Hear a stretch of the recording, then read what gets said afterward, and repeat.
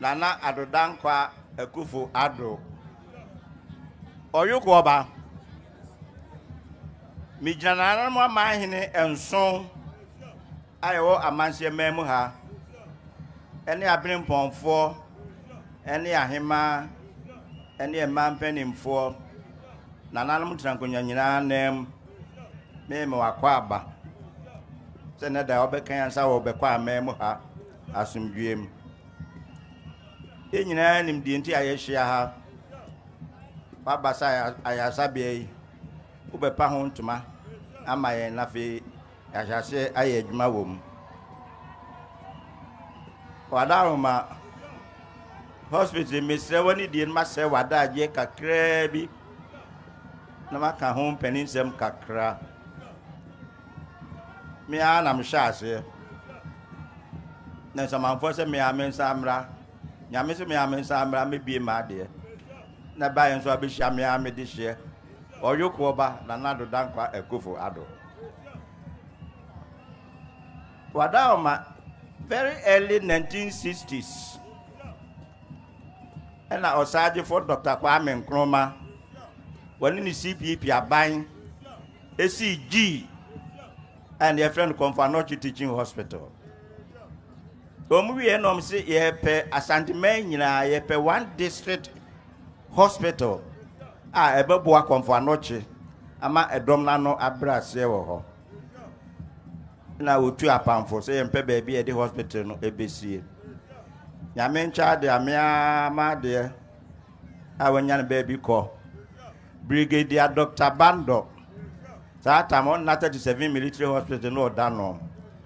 On no da committee na no. Osa me ya me chairman de na ekoko football bo bebem. So on so free Bekwai ha. No the bar Bekwai. The man Nananom pass as a kakra say BC hospital. Afa de lawyer Osei free onyan baby ko. Ofra mo afro ha. One and no year Minister of Health. Was hospital ni be seen na Bekwai na sa to there. And you be seen na pampem.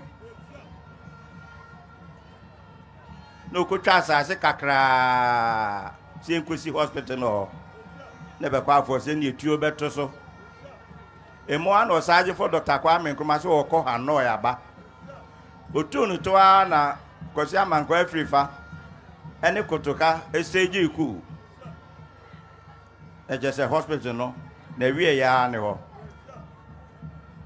aban abako Dr. Busi abai midi akoni aba ntentam ebi bako emu bi antentam o mampeni onya baby ko kene ake e champon ne mreso na hospital ode maaye ya shege mediase je monta na wo sie opimso a durachiri abansa ba ya na etonsem etonsuum ya entintam ya isi adani biya kama gu ho na sebe akire bin na apamire na ekom picnic ade anyame beye o mampani Nana Adodankwa Ekufu Ado Oyukoba mreso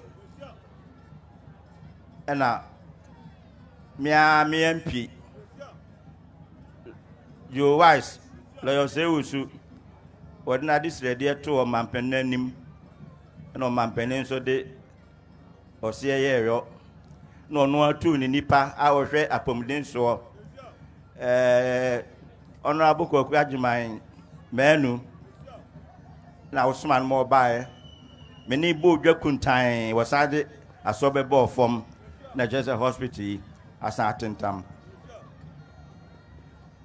and the ones ma wa watutu wanan aba so bebi wa de Bekwai aman ne amanse man edawase yeda MPP aban ase me MP Osei usu yedawase waya de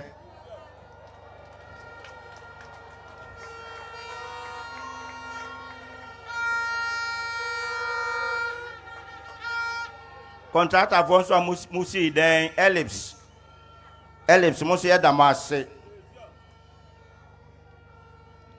asida bio ay asida sonko ekoma omampani anado danko Akufo Addo wadawma ya sabia yensa kan ya kwan mantemu bia yegun kotare yegun asphalt amanse ma dawase wa yebi empire me ba ni se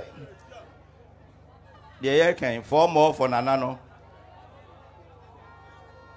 enye nyame asede nenwie peye Bekwai amanse man yense ye chefa yesi nya no yensa kan na wadawma me wo mantam mienu me wo Bekwai constituency na me wo Amanse Central Bekwai nya ne de ye bompa ye se for more for you no ebe wie peye na ba na me kuro Jakobu ene Amanse Central na ho nso no wa hwa mame ya de wase ya mamoni yo akwaba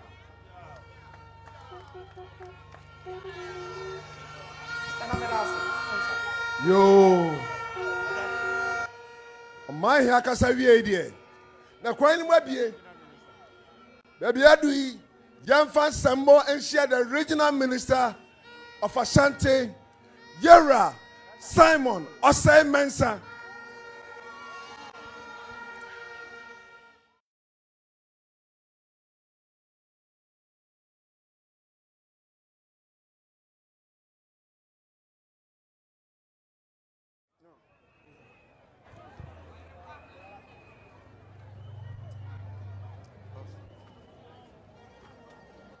Omanhene Nana Adodankwa Akufo Addo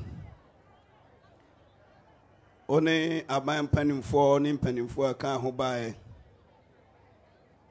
miami wofa Nana Bekwai hene one onua Nana Adankreja hene ene nananom apomdi aso ye mpanimfo amowa ha contractors amoye adwuman MPP party for Bekwai man ye nije ni ahohoahoa wo efe so amaje Omanhene Nana Adodankwa Akufo Addo ade aba Bekwai kroyimu mijina Nana Addo anamu ade asida mamu nyina na sani enim no afi abato afi akana kakra bi be bosome se nabi ni ekoto aba na yadru hai na yebesremu emfie nan Nana Addo ba mo nan so ebesremu ade mo ani ni hwambo mo ye na adom to aba no ma na to ma ne bum sisi ebre na sa babio ensemo Nana kan ye no wadi nukre woni ye di nukre anti yesa besre se ye mane san konfie nan bio na de wo ye no onye no onwie no onye ebi dodo bebre enka ho na Nana ye nukwarefo Nana ye obi ado ho to no so a obeda eji sa ba ye kotui menuanom aya oda chene me da chen asem de eka aya obada chene me bada chen asem de eka aya onana da chene me so me nana da chen asem de eka aya Ghana mpuntuo Asante man mpuntuo ho asem de eka etimomi ahwa nipa ye di wo man hya yensa oni ye hwambo na sa nipa no ene Nana Adodankwa Akufo Addo ono ne adu man hya ne sa oni ye hwambo on mpuntuo aya pa ne yensa beka na Omanhene dada John Dramani Mahama ono dia wa asa kola oya dufuro pe o ma na duane sai no obesa begina duane no so do ode ma ni bia na ni nso ade obenya bia na ni nso na nyansa anka nipa ba ko a wadi assembly member wa be ye mrahye badwani e wo Ghana ha wa ye mrahye badwani e wo Pan African Parliament wa ye deputy minister wa ye minister why a vice president? Why a last minute president? Why a full-time president? Adia bio na Mahama epe Ghana bio. Adia na Don Mahama oso ope bio. mo kan kyerɛ ne sɛ sanadeɛ bi aka Jubilee House a mesrɛ no ɔmɛka nkyerɛ me otimi ma me hɔ a ɔnso ma me mɛka nkyerɛ me na memfa dwato ama mpanimfoɔ ne ankɔ na ado dankɔ akufo ado hɔ ne ankɔfa na adeɛ no ne amfa mmerɛ no.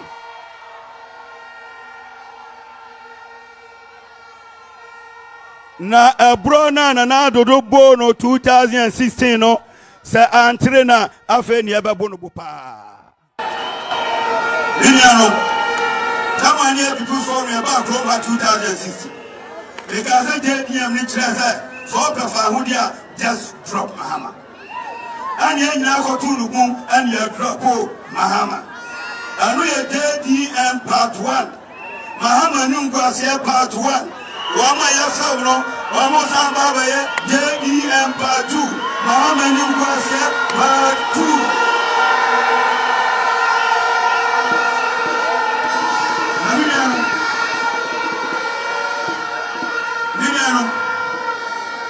JDM part 1. Nana do Polo Manager Son on 1 to the Wasia.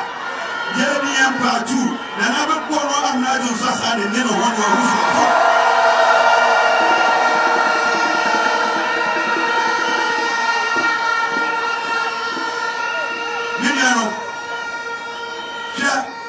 presidency, a serious business there.